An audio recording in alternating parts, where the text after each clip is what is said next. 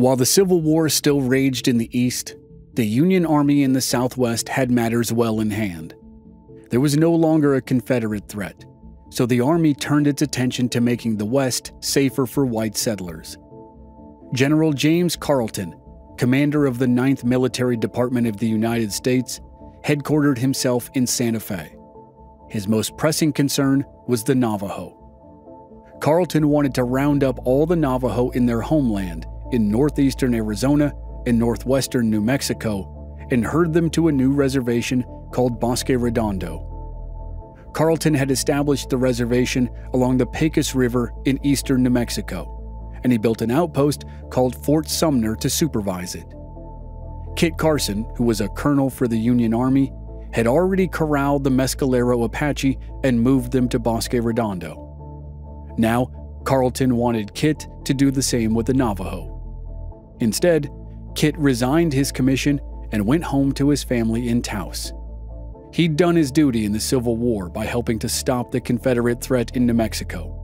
He had no stomach for another Indian campaign, especially one he knew was daunting and likely to end in disaster.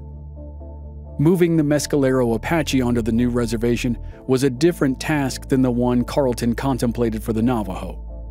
The Mescalero already lived in the area of the reservation, and their total numbers were only about 500 people. The Navajo population was estimated at 12,000. They were the largest Native American nation in the country, and they lived hundreds of miles away in the region that would be called the Four Corners. Their homeland was massive and honeycombed with canyons and mesas and valleys. Monument Valley, the backdrop for hundreds of Western movies and TV shows, was in the heart of their territory. They were wealthy in agricultural fields and livestock and even slaves. In principle, Kit Carson agreed with the reservation concept. He may not necessarily have liked it, but he couldn't see a better way to stop the continual conflict between white settlers and Native American societies. He thought reservations could work if they were done correctly and truly supported by the government when it came to providing the resources that were needed. Kit also believes strongly that reservations should be established on traditional tribal lands. Essentially, just turn some of their homeland into a reservation. Otherwise, someone would be forcing a tribe to leave its ancestral land and move to a foreign territory, and possibly mix with other tribes who were their mortal enemies. And in Kit's time as an Indian agent, he had witnessed firsthand the failings of the government when it came to providing resources for Native Americans, and that was on a small scale compared to what Carleton wanted. Kit was highly skeptical of the government's ability to provide resources on a much larger scale. So, instead of carrying out Carleton's order to move the Navajo, Kit resigned from the army and spent several quiet months at home with his family in Taos. But then, for reasons we'll never fully know, no matter how many scenarios have been proposed by historians over the years, Kit Carson finally relented to Carleton's persuasions.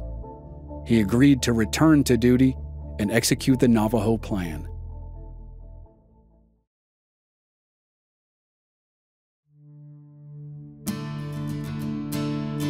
From Black Barrel Media, this is Legends of the Old West. I'm your host, Chris Wimmer, and this season we're telling the story of one of the original legends of the American West, famed frontiersman and explorer, Kit Carson. This is Episode 5, The Navajo Long Walk.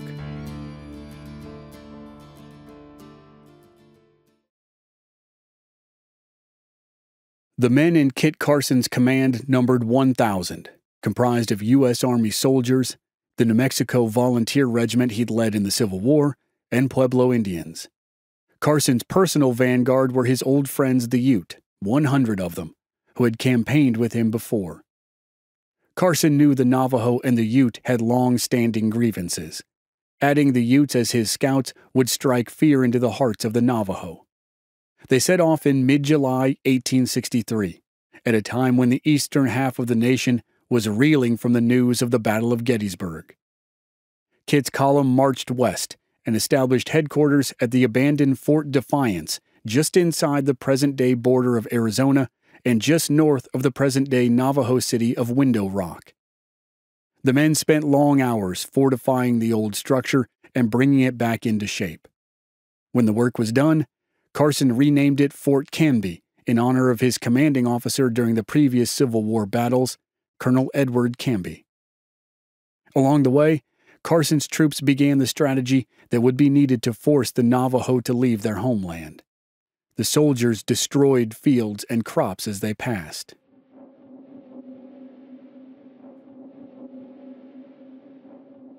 There were no confrontations, as the Navajo had retreated into other areas. And while Carson's column was at Fort Canby, a deadline expired that raised the stakes of the mission. Earlier that year, General Carleton had given the Navajo leaders a deadline to surrender to him in Santa Fe. By July, it seemed clear that no one was going to show up, and there would be no surrender. Carleton sent Kit's column on its way. The deadline officially expired, and Carleton issued General Order No. 15, which declared war on the Navajo. It also named Colonel Christopher Carson as the man who would prosecute that war. Carleton bombarded Kit with orders, insisting upon frequent updates on his progress. One of his orders noted, "Much is expected of you, both here and in Washington." Kit was under even more pressure than he'd anticipated, and unfortunately, he couldn't find the Navajo. Their territory was vast and provided nearly unlimited potential to hide. They became ghosts, which left Kit only one option if he was going to accomplish their surrender: a total and literal scorched earth campaign. His men burned fields, killed livestock, and destroyed their resources, even the stockpiles that had been carefully concealed. Carson's troops became used to their leader riding out each morning with his Ute scouts. They were on the hunt for Navajo warriors, but usually all they found were sheep and cornfields. Occasionally they came across a few guardian warriors who were soon killed. But the larger damage was to the food sources. It was astounding. More than 2 million pounds of food were burned or otherwise destroyed, and that didn't count the animals that were slaughtered to deprive the Navajo of meat in the winter. And even though the Navajo were largely hidden, they weren't oblivious. They watched from afar as their fields were burned and their animals were killed. They started referring to this part of their history as the fearing time. Still, most people remained out of reach, but not all. At one point, while Carson was out on patrol, 4 Navajo leaders turned up at Fort Canby.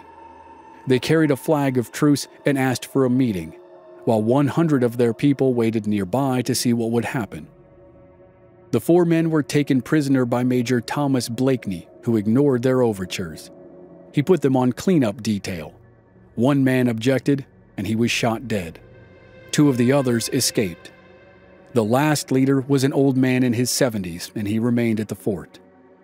When Kit returned from his patrol and discovered what Blakeney had done, he was livid. Kit sent the old man, named Littlefoot, to talk to his people and offer apologies, and to tell them they could safely come in. Carson knew the chances of that happening after the mistreatment were slim, but he had to try. If he had been there, he could have offered them the terms that had been agreed upon by Carleton: surrender, come in, and be guaranteed safe conduct and a reservation to live on in peace. But now, Carson knew word of the incident would spread rapidly.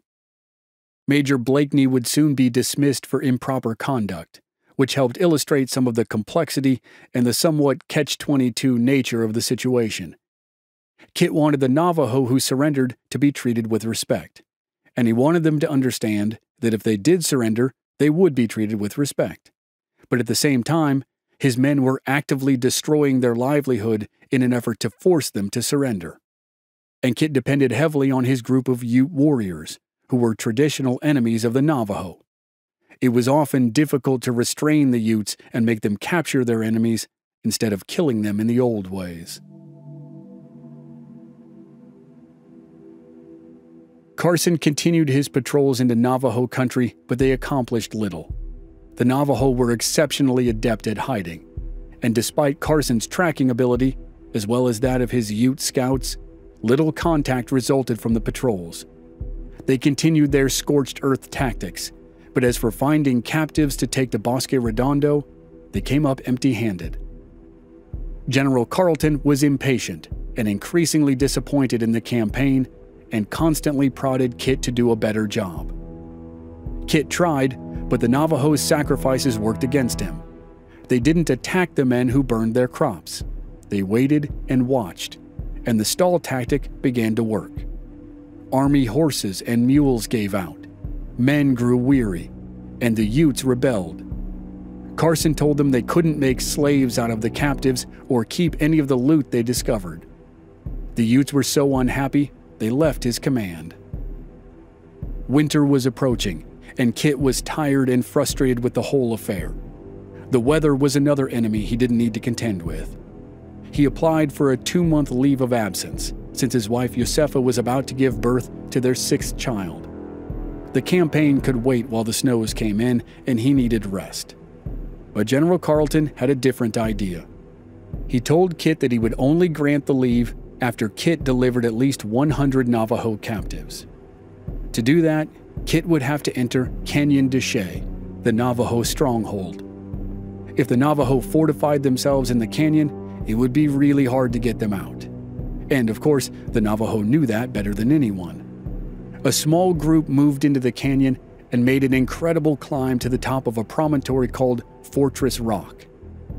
The ascent would have strained the abilities of modern-day climbers, and the Navajo did it with no equipment and while carrying food and children on their backs. They used handholds and footholds that had been chiseled into the rock cliffs by the Anasazi, the ancient people who had lived in the area more than 600 years earlier and who had mysteriously disappeared from history. On the morning of January 6, 1864, Kit Carson and 500 troops left Fort Canby and headed for Canyon de Chelly. On the way, Carson divided his troops into 2 units. He wanted to approach both ends of the canyon at the same time and snare anyone who was inside. Carson led the larger of the 2 units, and they collided with a group of Navajo on their way to the canyon. There was a brief but fierce fight, during which the soldiers killed the warriors and took the women and children captive. It took 2 days for Carson's units to reunite after the smaller unit got lost in the maze of canyons. But when they were back on track, Kit received his first stroke of good luck. A band of 50 Navajo, starving and cold, showed up with a flag of truce. They were frightened, but Carson gave them food and blankets and they sat down to talk. The Navajo explained they had heard the army wanted to kill them all, and that this was a war of extermination. Carson set the record straight. He explained about the reservation at Bosque Redondo and how it would be a good place for the Navajo. Carson wanted to save the Navajo, not kill them. The group only had 2 choices, and neither was good. Their hide and wait tactic had worked during the summer and fall, but now it was the dead of winter, and Carson's 6-month scorched earth policy fully paid off. The Navajo could fight and die by the bullet, which was certainly better than a slow, miserable death by cold and starvation, or they could surrender and place their trust in a white man.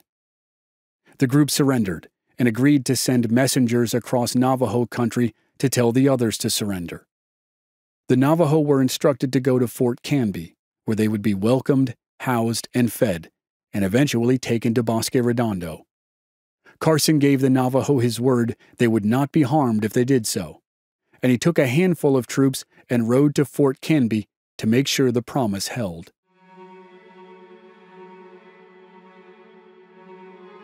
Kit left the main body of his troops in the canyon to make certain the Navajo surrendered. But before he left, he gave them a tragic order which still resonates with the Navajo today. In the sheltered confines of Canyon de Chelly, planted since the time of the Spanish explorers, there was an orchard of peach trees. There were thousands of them. Peaches were a treat no other tribe in the Southwest had tasted, and they were the pride of the Navajo. Carson ordered his men to chop down every tree. The order has never been forgotten or forgiven by the Navajo. Maybe Carson was holding to his strict, scorched earth policy. Maybe the stress of the campaign got to him. Many have said it was out of character for Carson, but again, it's hard to know the truth. Meanwhile, there was still a group of Navajo camped up on Fortress Rock, and accounts vary of how their story ended. The version that sounds like it's from a Hollywood movie says they scaled down the enormous cliff walls in the middle of the night and vanished into the darkness without the soldiers on the canyon floor ever knowing they were there. The Navajo Times newspaper wrote a version in 2009 that was drawn from accounts that have been passed down through the generations. It says the soldiers eventually got tired of waiting and left, and then the group crawled down. But shortly after the Navajo thought they were free to resume their lives, the soldiers returned and the Navajo were captured. The second story is probably closer to the truth, but even if they pulled off a midnight escape, they probably didn't remain free for long. At Fort Canby, Kit Carson watched as more than 800 Navajo arrived to surrender in the first week of February. Over the next month, thousands streamed into the fort, and they kept coming. Fort Canby was overwhelmed. Carson wrote to Carleton that he needed more food and supplies immediately. The surrender of the Navajo had been such a success, the army and the government weren't prepared for it. They had thousands of Navajo refugees on their hands and had promised them food and shelter in good faith, but apparently had no idea what to do when the plan actually worked. The result would be the nightmare of the Navajo.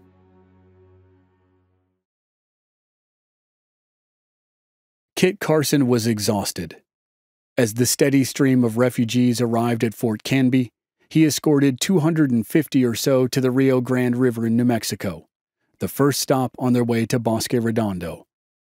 From there, the Navajo were taken to the reservation, and Kit went to Santa Fe. In Santa Fe, crowds cheered him. He had accomplished something historic, and the citizens believed they were finally safe from attacks, from the Navajo at least. The Comanche were still to the east in Texas, and most of the Apache were still to the southwest in Arizona, but the largest tribe in the nation had surrendered. Carson was grateful for their well wishes, but as soon as he could, he headed home to his wife and children. He had more than fulfilled his order from General Carleton, and he had earned some time off. He was tired and didn't feel well, but he figured the pains in his chest and his general malaise were just due to exhaustion. If he could rest, he would probably be fine. And if any man deserved a rest, it was him. At Fort Canby, more Navajos surrendered every day. The old outpost was completely and totally overwhelmed, but General Carleton was thrilled. He declared a, quote, suspension of arms against the Navajo. He wrote to officials in Washington and said, "You have seen the last of the Navajo War." In early spring, with snow on the ground and still falling, Carleton ordered his men to march the Navajo to the Bosque Redondo reservation. Between 8,000 and 9,000 Navajo began a journey that was roughly 400 miles, and they had to travel on foot.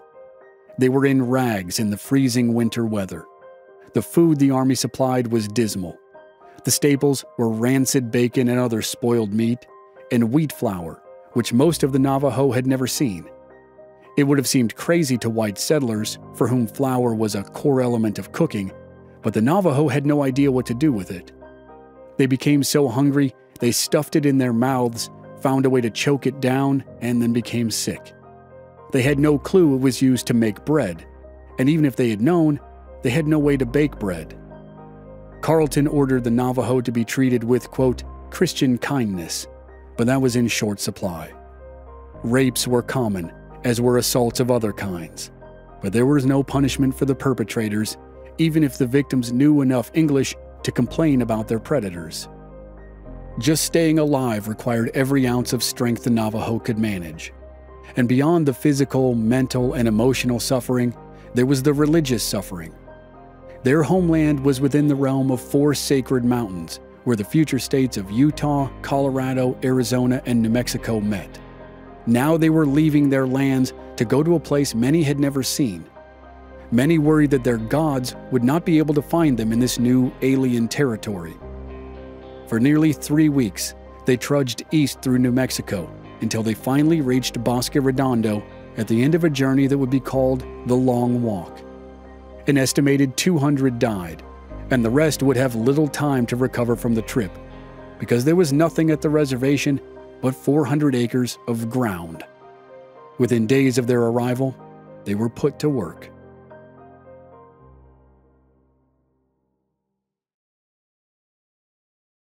The Navajo dug 7 miles of trenches to irrigate the fields they were about to plant. The Navajo and the soldiers built a dam upriver, and the Navajo helped construct more buildings for the soldiers. Then it came time to plant. The Navajo were great farmers, unlike most tribes in the West, and they were eager to get something in the ground that would finally help with their survival. They planted corn, vegetables, and rice, and the first harvest looked like it would be a bumper crop. Kit Carson traveled down to Bosque Redondo to see how things were working out. He asked for the job of superintendent of the reservation, and there were few people as well qualified as Carson. He got the job, but he soon regretted it.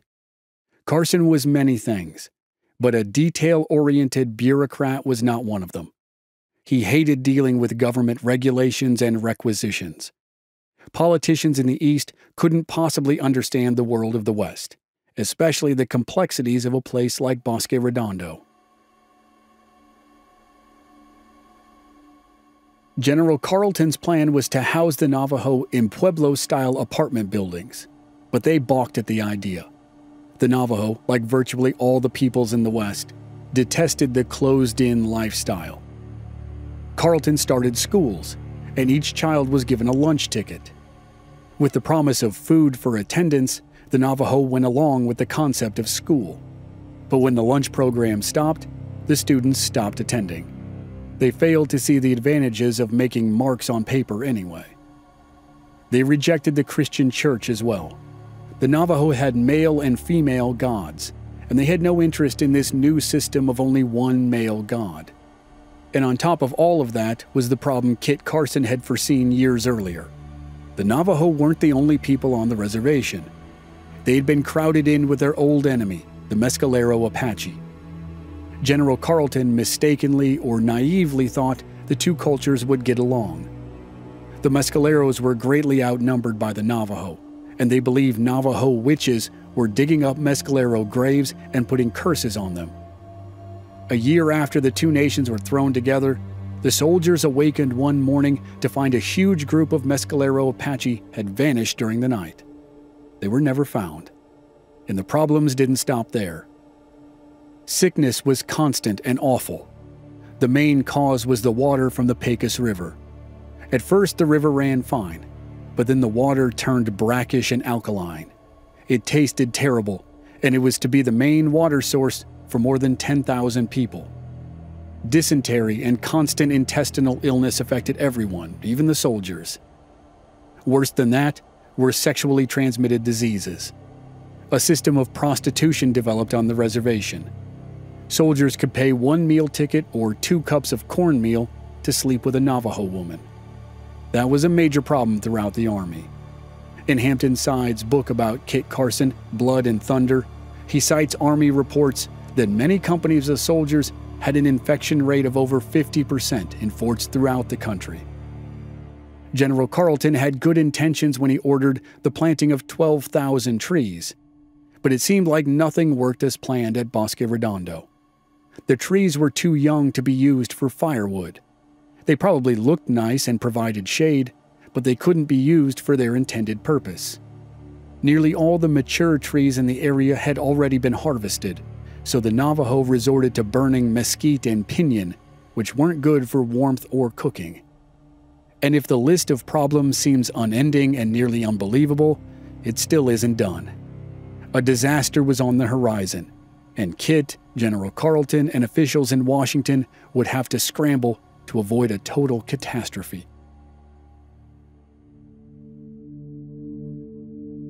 Next time on Legends of the Old West, the Navajo experiment at Bosque Redondo continues, but then eventually ends for the Navajo in an unexpected twist. And Kit Carson accepts his final mission, one that pits him against the most dangerous enemy of his life, the Comanche. That's next week on the season finale of the story of Kit Carson here on Legends of the Old West.